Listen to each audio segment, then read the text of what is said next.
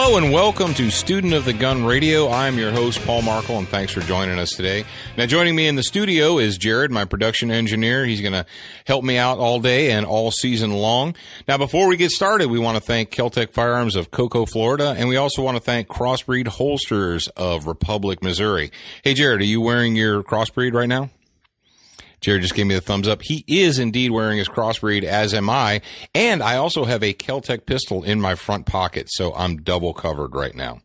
Now, as we get going, we want to also acknowledge our friends at the Firearms Radio Network. We're very proud to be on the Firearms Radio Network and be a part of it, and they are our bandwidth sponsor for today.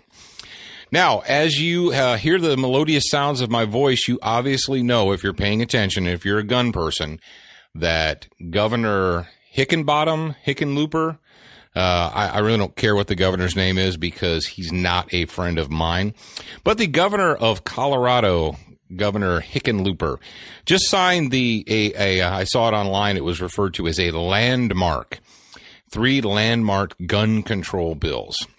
So, right now, it bans number one, it bans the capacity of the magazine that you can own legally in state of Colorado. It also requires a universal background check for every person every time they exchange a gun between one person or another, not just dealers, but let's say you and I are friends and I say, I'd like to buy your shotgun from you.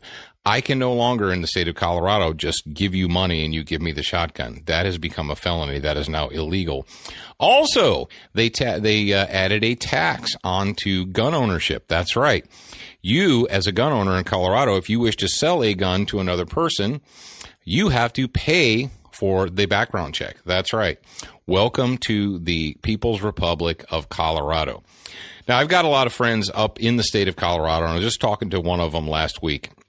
And he said, Paul, the biggest problem that we have, he goes, everyone's focused over the magazines. He said they're really annoyed and they're about the whole Magpul thing, and Magpul's going to be leaving the state, and they're upset about that. He said, but that's not really the biggest problem with this bill.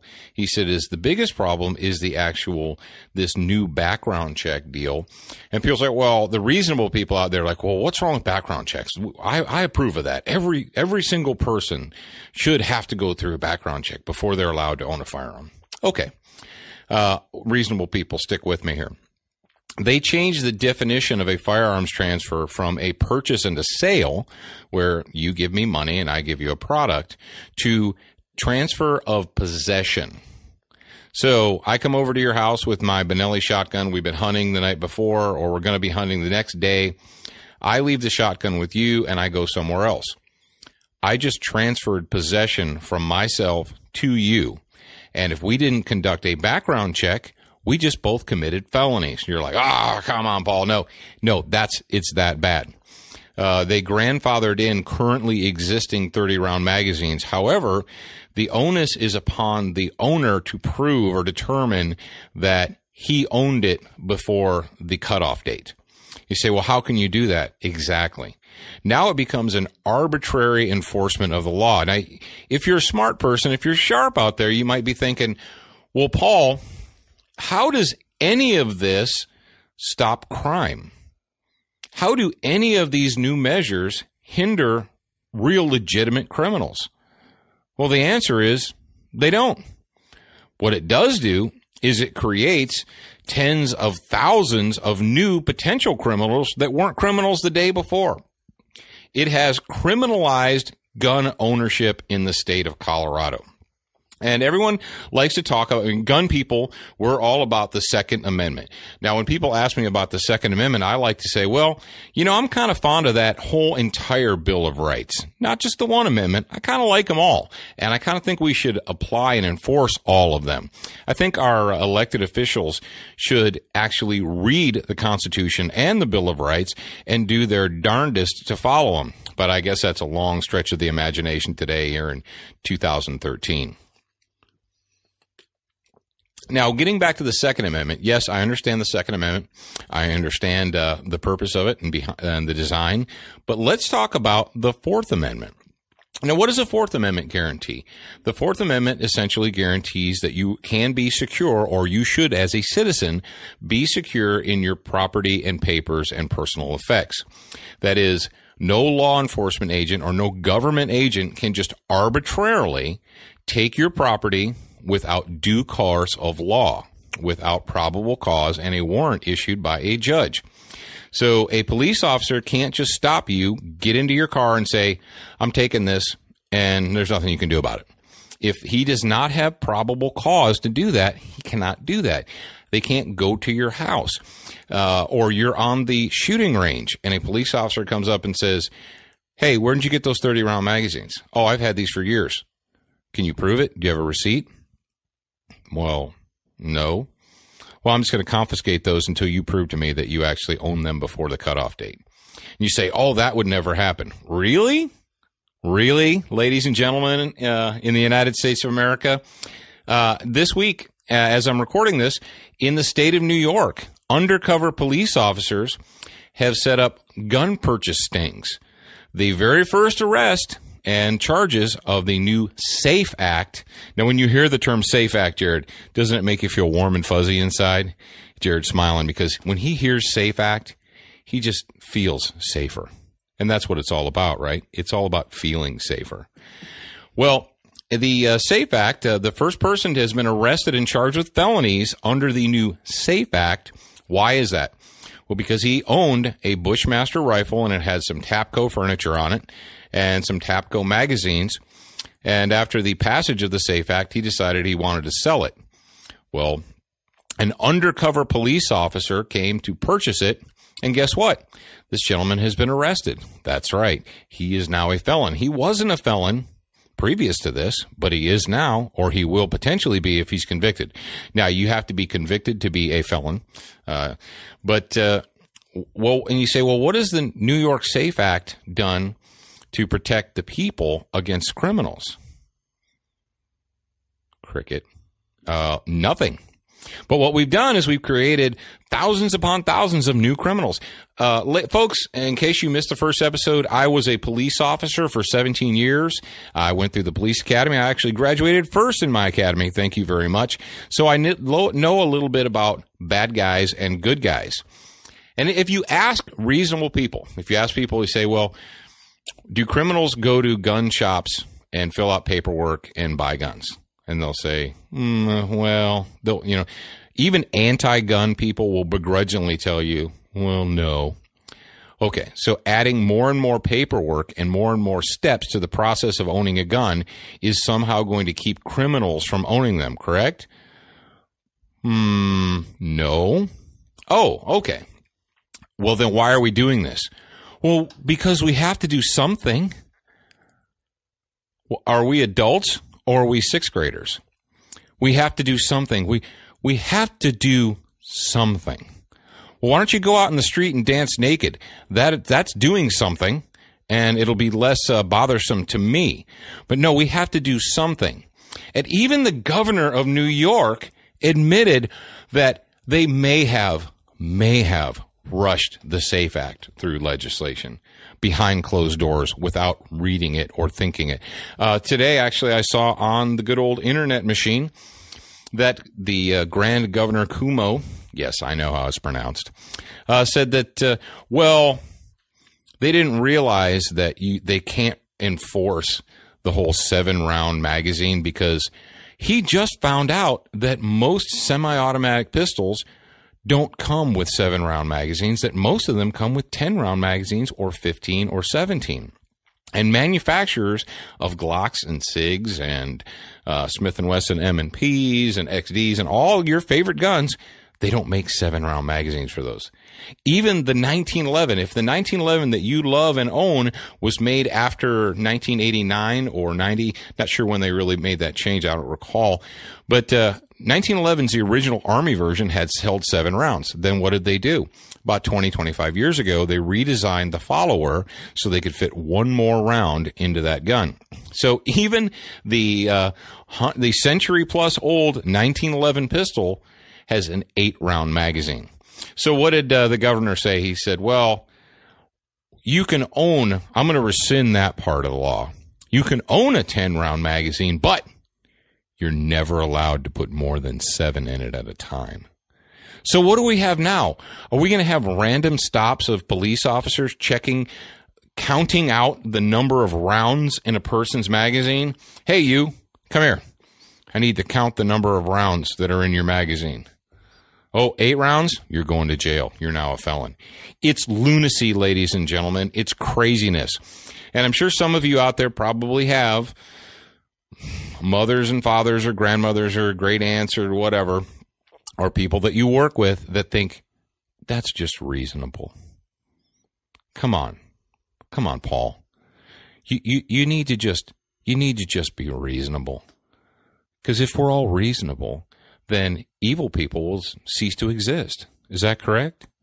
That if we can just all be reasonable, ladies and gentlemen, we've been reasonable for 70, 80. We've been reasonable in the United States since the 30s. Since 1934, we've been reasonable. Our gun owners of America, we've been reasonable since 1934. And what has that gotten us? Well, it's gotten us to the point today where we're off the charts lunatics. Things are even crazier today. If you would have told our grandfathers, well, when they passed the first Gun Control Act in 34, say, well, yeah, we can accept that. That's okay. That's not really going to affect us. We're good to go with that. And say, well, eventually, here's what they're going to do, and they say, you're crazy. You're a crazy person. Well, we've been reasonable for going on 80 years now, and guess what? It never gets better. We don't ever get anything back. They don't ever take something away from us and say, oh, well, we decided to go ahead and give it back to you now. Now, I do know about the sunset clause in the It's a Crime bill from 1994. Yeah, I got that part. And has anyone thought about where we would be today if it wouldn't have been for the crime bill in 94? We had 10 years where manufacturers were tiptoeing around the whole AR-15. The AR-15, it was designed back in the 60s by Gene Stoner. Thank you, Gene. And I know he's up in his eternal reward right now. You don't have to remind me of that. But the AR-15 is not a new design. It's a relatively old design. And in 94, when they passed the crime bill, well, the manufacturers of ARs kind of went underground, or they really stopped putting emphasis on the gun. And they ramped it up around 2003, 2004, when the crime bill expired, when it sunsetted. And what did we have? Well, we had people who never ever considered owning one went out and bought them. Right now, the AR-15 is the number one most popular rifle in the United States of America. Not just with bad people, with real people, with you, with me, with your friends and neighbors. It's the number one most popular rifle in the United States of America. And how is it that more people in the United States own AR-15 rifles today? And according to the FBI's crime statistics, violent crime in the United States is way, way down. Now you say, oh, how can that be? We've got these mass shootings. Yes, we have incidents here and incident there, but across the nation, violent crime is down. How can that be possible if more people in America own evil, mean, nasty assault rifles, or what I like to call happy rifles? If more people own happy rifles than at any time in our history, how can it be that crime is down, that violent crime is down? Well, there's a lot of reasons for that. Number one, because more good guys are armed. I'm sorry, it's not that difficult. More good guys are armed. Now, yes, we still have crazy people, but guess what? We're always going to have crazy people.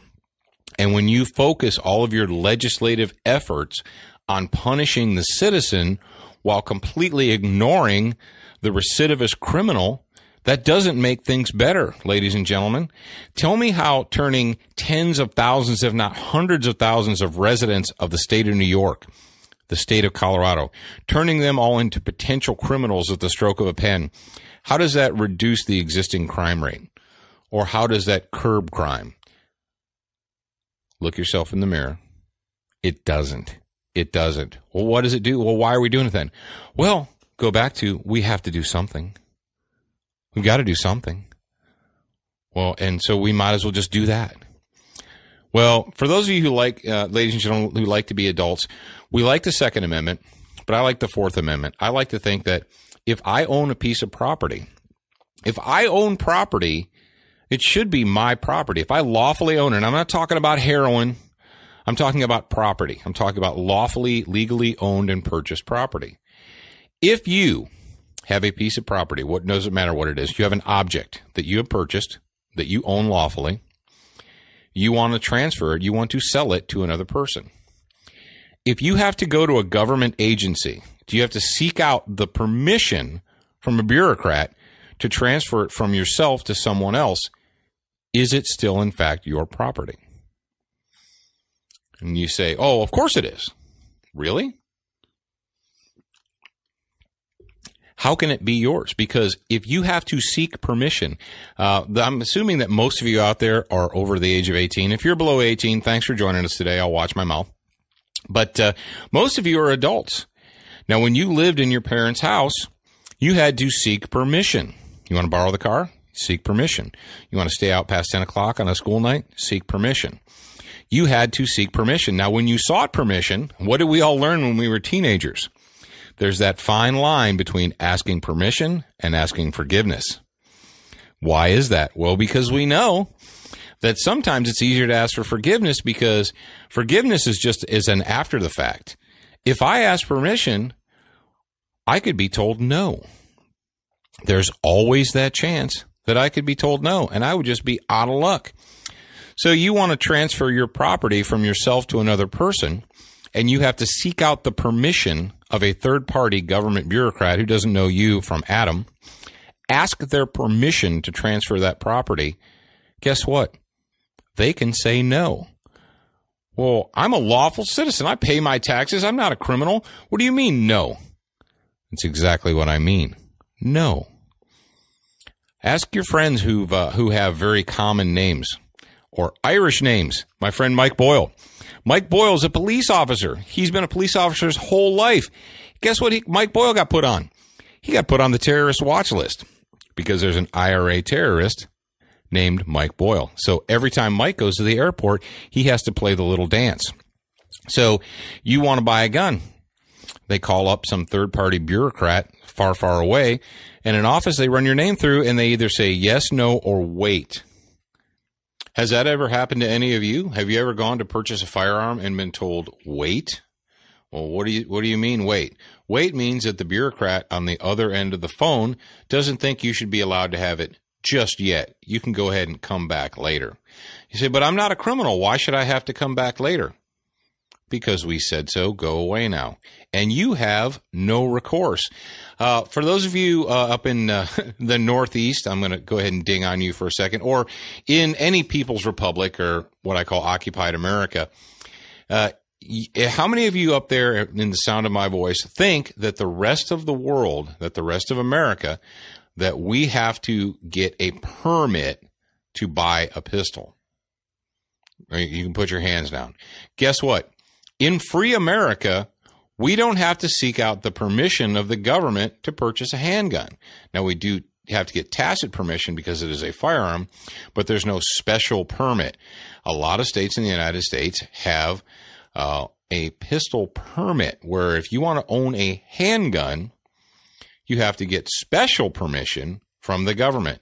In the state of New York, they've been boiling you frogs up there, they've been boiling you in a slow pot for a long, long time, and it's just been, they turned up the heat to the point that you actually felt it here recently, but you've been boiling for a long time. In the state of New York, I have a good friend of mine who, I see him at least once a year at the SHOT Show, and we were talking about being a handgun owner in New York. And he said, I can own handguns in New York. And he lives in New York City. I said, really, what can you own? Well, you're not allowed to have more than 10 rounds. I was like, okay, so what do you have? Well, I've got a SIG 220. And so he reaches in his pocket, in his wallet, and he pulls out his New York handgun permit. He said, see, right here. And he flips it over and he shows me that there are 3 guns listed on the back of it. They have the name of the gun, the description, and the serial number. And he said, yeah, we can own guns, no problem. So What you can own is you can own a very specific type of gun. And I said, what if you don't have that card on you when you have the gun with you? Oh, well, you have to. Or what? Or you're a de facto criminal, or they can take your guns away from you. Well, what if you sell it? Well, if you sell your gun, then you have to tell them immediately that you transferred that gun from yourself to another person and it's no longer in your possession. So you have to seek permission from the government is what you're saying. Well, no, you just have to tell them. Folks, that is not the way the United States of America was set up to work. We weren't set up so that we have to seek permission from the government to do anything. I know you have to get driver's licenses. Don't write me letters. I get that.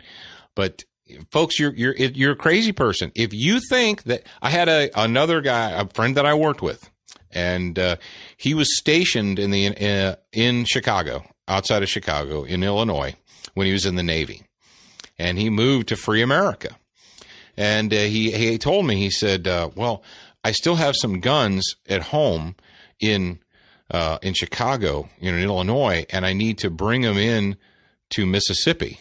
He said, where do I go to register them? I said, you don't. This is free America, brother. You don't have to seek permission from the commissar to register your guns. He said, well, how do I get them into the state? I said, you pack them up in a box, put them in your car, and you drive them down here, and you live in free America from now on. It's craziness.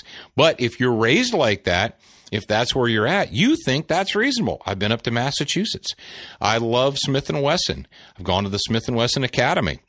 And in the academy, they have certain guns that are approved by the Commonwealth of Massachusetts. And only those guns can be used out on the range. A lot of the guns that Smith & Wesson manufactures in the Commonwealth of Massachusetts are illegal to own in the Commonwealth of Massachusetts. Riddle me that, Batman. How does that work? You're making guns in a state, and folks, it's maddening to me because I've been in the firearms industry for a long, long time. I have a lot of friends in the firearms industry, and I just can't fathom how a gun manufacturer can stay in a state that doesn't like them, or that penalizes them, or that makes the things that they manufacture illegal for the citizens to own. It's craziness. Why would you want to give millions upon millions of dollars in tax money to Massachusetts or Connecticut or New York? You're giving them all this tax revenue, and they're turning around saying, we don't like you, and we think that your industry is evil and should be out of business. Well, it doesn't work both ways. And all of my friends up in these occupied territories, do what Magpul's doing. Magpul will be gone and out of Colorado. They put out a press release today. The president of Magpul said that he's anticipating within 30 days they will have the first non-Colorado PMags. And they're taking all their jobs and they're moving them out of Colorado. And all the Colorado people are like, oh, that's not fair. You can't do that. You know, blah, blah, blah. What do you think they're supposed to do? Why should we stay here? You already told us you don't like us. We're going to take our tax revenue and our jobs somewhere else where they do like us. And I really wish that some of my good friends that are in occupied territory up in the Northeast, hey, Georgia wants you. Mississippi wants you. I know Texas does. Texas, I know. I just talked to a friend of mine in Texas, and he said that they have very attractive tax codes for people who want to relocate businesses there. So do it. And it's not like it was 50 years ago. You say, oh, well, we can't move because we can't find the labor force, or we can't get the supplies or the machinery. Folks, it's 2013. You can build them anywhere. All right, we're talking about amendments today. Let's go ahead and talk about the First Amendment. The First Amendment. This is the one that liberals love to wrap their arms around and give it a big sloppy kiss. They love the First Amendment because it gives them the right to say any kind of whack job thing that they want to say. But if you or I try and exercise the First Amendment, we need to be silenced and censored and shut down. Now, if you're listening to my voice, I'm going to ask you a very, very simple question. If you post something on Facebook, yes, I know that Facebook is public and you don't have an expectation of privacy. But if you post a photograph or a phrase or a saying or words on Facebook, do you believe that that's protected under the First Amendment? I'm not talking about screaming fire in a crowded theater. I'm not talking about making threats against the president. I'm talking about just, regular things. Do you think that that's protected by the First Amendment? You would think it is, but according to current precedent, it is not. If you're paying attention, and if you're not, shame on you, start paying attention. A father bought his son a Smith & Wesson M&P 22 rifle. Now, it looks like an AR, but it's a 22, shoots 22 LR, for his 11th birthday. And if you know about this, just hang with me, bear with me, because there's a lot of folks out there who don't. The kid poses for a picture, big, bright smile, finger off the trigger, poses for a picture. One of his rat neighbors, apparently, or somebody who friended him on Facebook, called the Children's Services. So here's, Mr. Citizen, law-abiding citizen. He's actually an NRA instructor, which in the eyes of a liberal is a strike against you. But he's at home on a Friday night, and bam, bam, bam, here comes the Gestapo. We demand entry. We need to see a child services is there because someone anonymously reported that there were children in the home that had access to firearms. And they brought 4 police officers with them as muscle to back themselves up. And they demanded entry. Now, this man got on his phone, put his phone on speaker, and got his attorney on there and told him, this is what's going on. What should I do? And he told him, do they have a warrant to search your home? He said, no, they don't. He said, don't let him in. And he didn't. And they persisted, and they tried to badger and bully him into entering his home. They wanted to check and see if his guns were registered, so they said. Even in New Jersey, long guns don't have to be registered, and it's voluntary. Okay, I believe handguns in New Jersey have to be registered, but which, again, is craziness, but they do. Now you say, oh, big deal, isolated incident. Really, is it? Is it an isolated incident? Why at an 8:30 on a Friday night do the Child Protective Services feel they need to bring stormtroopers with them to beat on your door, demand entry? I was a cop, like I said, for 17 years. I dealt with children's services. I'm sure that somewhere in the United States of America, there are children's services people that are dedicated, that are not bullies, that are not bureaucrats. I haven't come across one yet. And if you are one, send me a note because I'd like to meet you. Because most of the children's services people that I've run into were bullies and thugs. You know why? Because it's easy. America, it's easy to pick on citizens. Well, what do you mean, Paul? What do you mean it's easy to pick on citizens? Think about it. You've got a family. You've got a career. You've got a reputation that you work on upholding.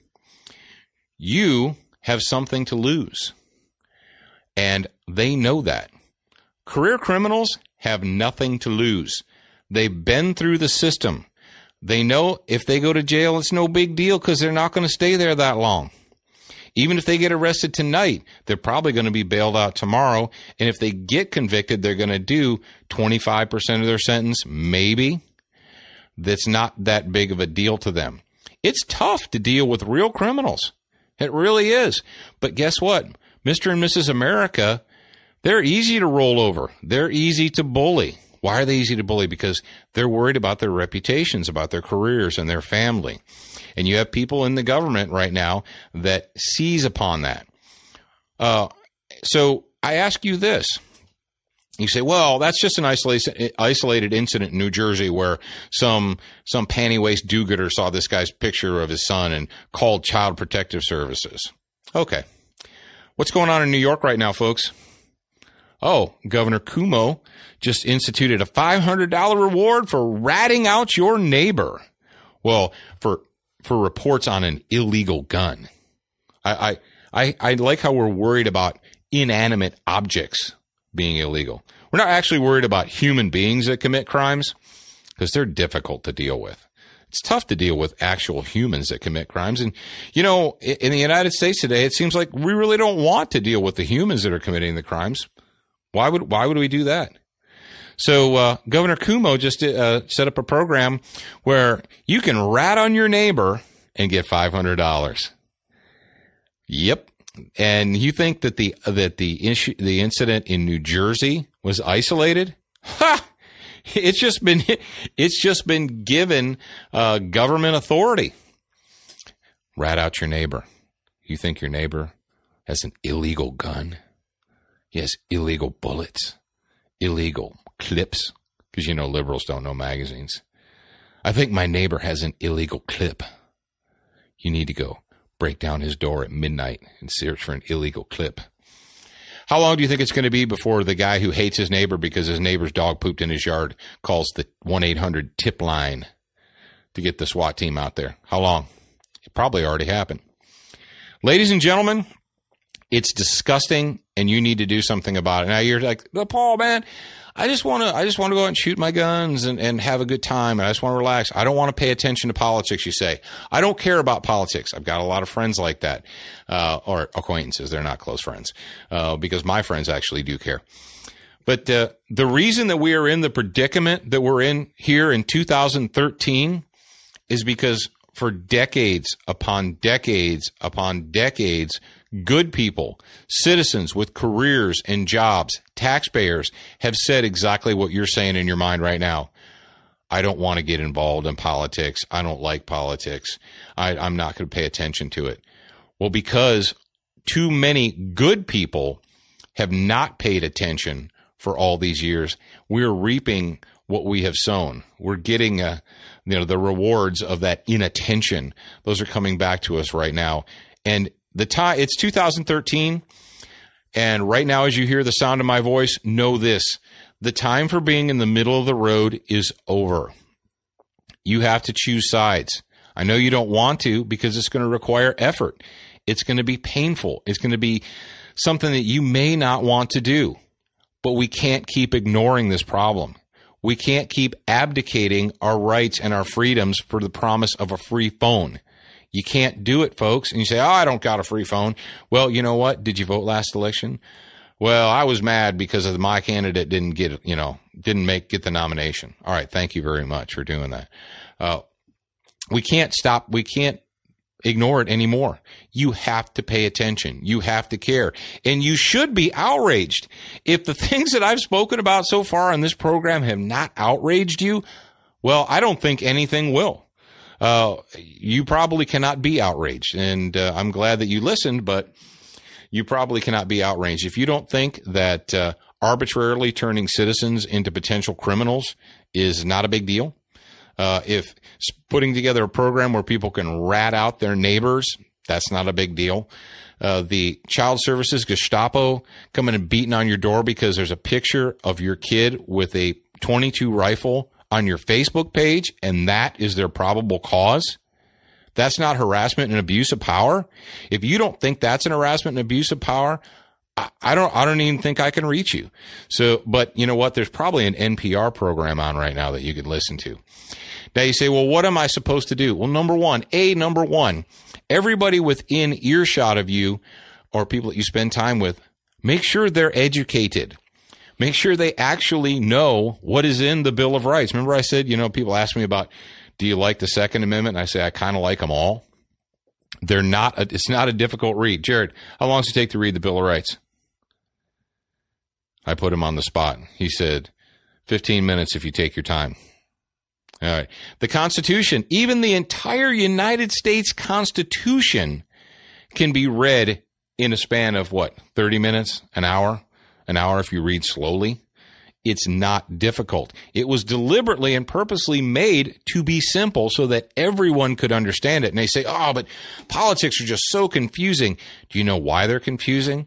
They're confusing on purpose so that you won't pay attention, or you'll get frustrated and you'll say, well, I'll just leave it to the experts. Well, I don't think that if you're with me, that you believe that the people in Washington today are necessarily the experts, and they're certainly not necessarily the experts in constitutional scholarship. They seem to be the experts in turning good guys into bad guys while letting bad guys run free. Ladies and gentlemen, I really do appreciate you spending some time again with me here on Student of the Gun Radio. I'm sorry if you think I brought you down this week, but we just can't let it go. I could not go to bed tonight having not discussed it. You need to know, if you are a lawful citizen, if you consider yourself a law-abiding American citizen, you cannot continue to allow your rights to be trampled. Do not allow your elected civil servants, people who are supposed to be working for you. Last I checked, we didn't have a peasant class and a ruling class. They are not the ruling class, and we are not the peasant class. Quite frankly, it's the opposite. We're the ones that are supposed to be in charge. It's not supposed to be the citizenry that is afraid that the government is going to come beat on their door over a Facebook post. That's not the way the United States of America is supposed to work. Now, if you haven't checked out Crossbreed's website yet, I suggest that you do so. They got lots of good stuff on there. The Crossbreed Super Tuck holster. I'm going to go on record right now. It is the most comfortable in the waistband holster I've ever worn in my life. Jared, if I'm lying, I'm dying, right? He's nodding. Ladies and gentlemen, he is nodding. For the longest time, I could not wear an in the waistband holster. Just couldn't do it. I tried for years when I was a cop. I tried. And you got the hot spots. After an hour or two, you're constantly digging at your holster, adjusting it, moving it back, moving it forward. And if you're old enough to remember the 12-hour Cross Your Heart bras, or the 12-hour bra commercial where you can put it on in the morning and wear it all day, and when I was a kid, the 12-hour bra commercials. Well, the Crossbreed Super Tuck holster is easily a 12-hour holster. It's a holster that you put on in the morning, you adjust it, and you just wear it all day until you go to bed. And there's no hot spots, there's no rub areas, there's none of that constantly digging at it. As a matter of fact, it's so freaking comfortable that I find up doing that, like frisk myself, like, is my gun on? Yeah, oh, there it is. It is. Because and it's just it's a simple yet genius design. And my dear departed friend, Mark Craighead, designed it, and he said it's one of those things that when you look at it, you don't get it. When you wear it, you get it. And not just for one day. Crossbreed, I think they still have the 2-week try it guarantee, because he said you can't just put this thing on and wear it for an hour. That's not how it works. You know, it's like going to the range and shooting 5 rounds out of a pistol and saying, "Oh, I don't like this." You really need to try it out. And if you're going to spend the money on a Crossbreed, spend the money on the horse hide, right, Jared? You got to get the horse hide. Spend the extra $10. Dude, if you're going to wear a gun 12 hours a day, every day for 365 days, that $10 is nothing. Spend the extra, I don't know if it's $10 now or 15 or whatever. Spend the extra money on the horse hide, because what's going to happen is that holster's actually going to conform to you. So when you take it off at night and you set it down, you set it holster portion down, the leather is still going to be in the shape of your body. And so when you put the holster on the next day, you really don't even have to think about, how does this go on me? Because it conforms to your body. Whatever body shape you happen to have, it's going to conform to it.